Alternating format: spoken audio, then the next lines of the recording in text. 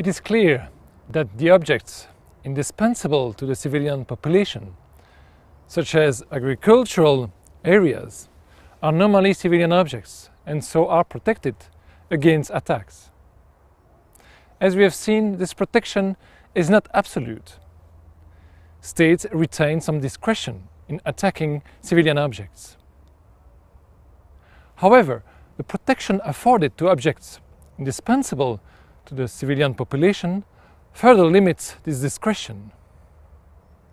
Firstly, objects that are indispensable to the survival of the civilian population can only become lawful military objectives in two specific situations. The first situation is when they are solely used as sustenance for the enemy armed forces. Obviously, this is a very restrictive condition. Agricultural areas or drinking water installations are hardly likely to be used only for the benefit of armed forces.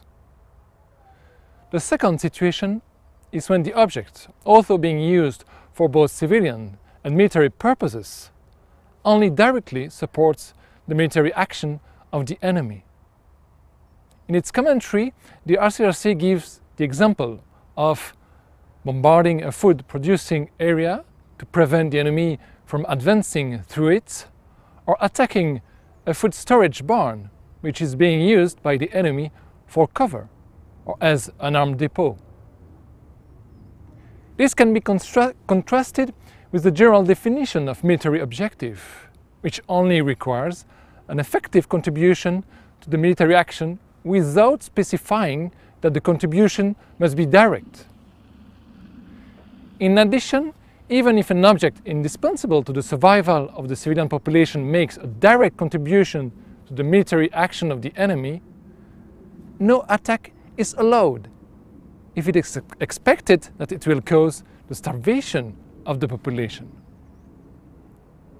No matter how great a military advantage was expected to arise from an attack in these circumstances, it would remain unlawful.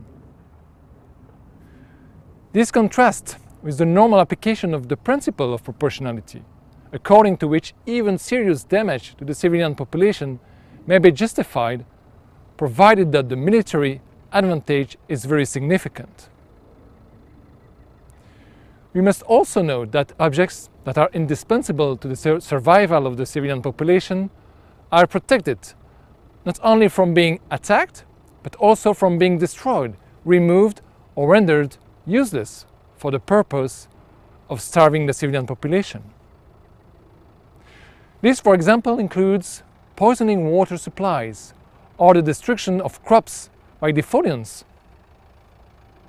One important activity that is excluded from the general protection against the destruction of objects essential to the survival of the population is the so-called scorched earth tactics. This is the practice of preventing the advancing enemy from making any use of the land they capture, for instance, through burning crops and forests.